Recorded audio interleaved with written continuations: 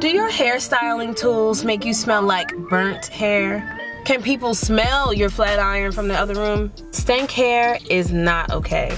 We have to get it together and clean our tools. Here's how we're gonna do it.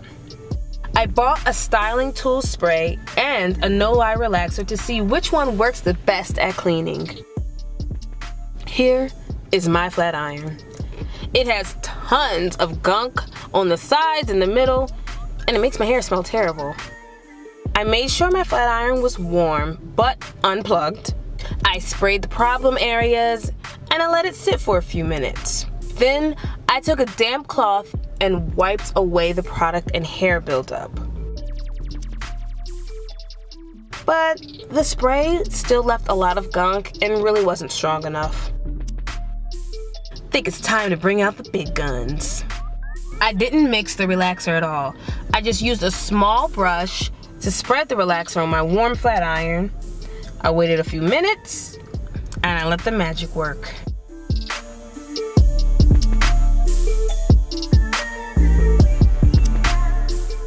Here I'm using a damp cloth to wipe off the relaxer.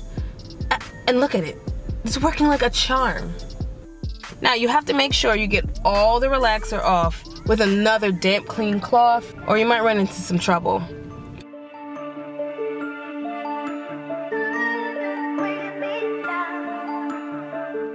I even used the relaxer on my hot comb to clean it.